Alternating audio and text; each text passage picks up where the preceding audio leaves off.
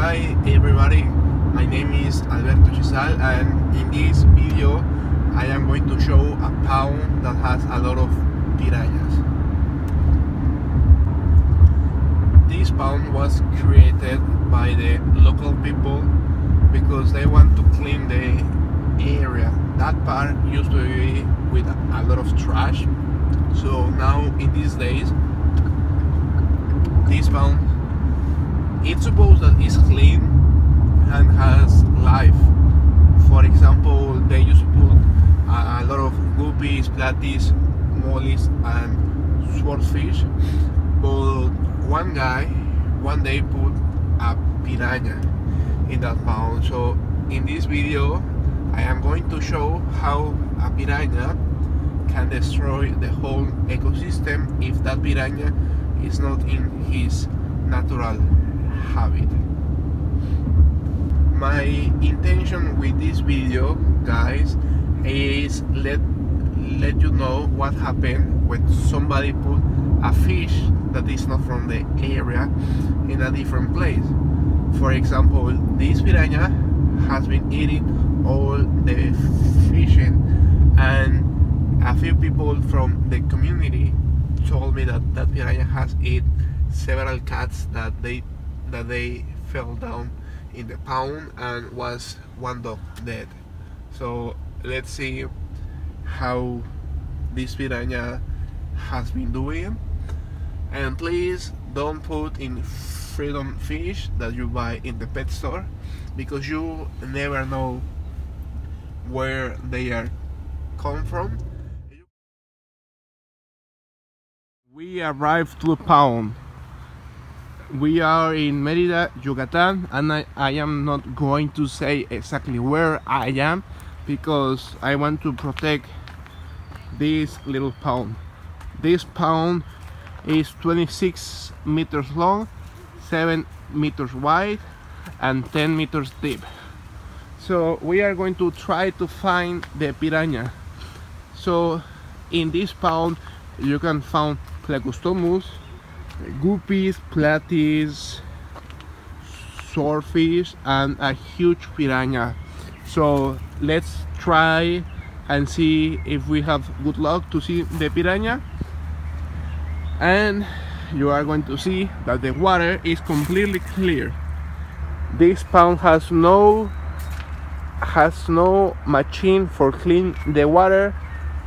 The water get cleaned by all these plants that is in this pond, but we can see that the pond is dirty because for all the plants that fell down inside of the water. So let's try to see where is the piranha, and if we found another huge fish we are going to record in the video. We need to remember that in this place have died a lot of cats that fell down in this pond because for the piranha. The good thing is only one piranha. It will be really bad if it's more than 6 piranhas, because if it's more than 6 piranhas they can eat something really fast and it's more dangerous for the human or somebody that fell down in this pond. So we have not have any good luck in this moment. We have only seen a huge tilapia, but that is all. We can see clearly that it's time for dinner because a lot of fish they are moving in this pond. So let's hope and the piranha is here near to us. So let's continue with the searching for the piranha.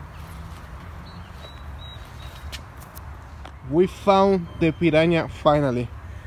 We can see that it's a huge pacu. Okay, so this is not a piranha from the river Amazons. This is a pacu. So we can see that the pacu has an infection because she was in a fight.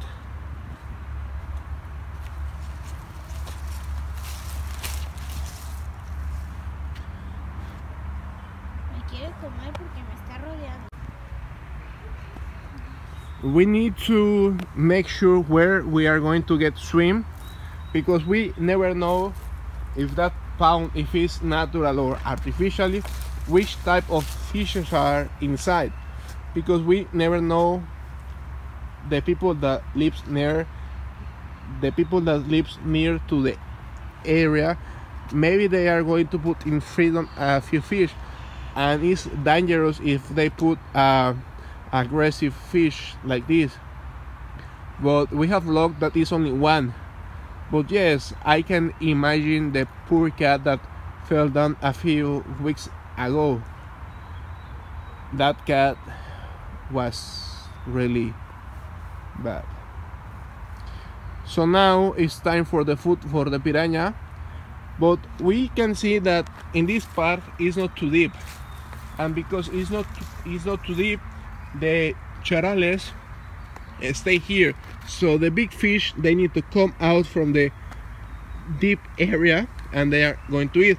Because this piranha is too big, we can see that it's not swimming in a good position. We can see that is in a different position, and we can see that the piranha has a bruise. If you like this video, please give me a thumbs up, like and share, and subscribe to this channel. We are going to put new content every week. We normally have videos in Spanish, so please follow us in Spanish if you know Spanish, or if you don't know Spanish and if you want to support us, only give me a like and share this video.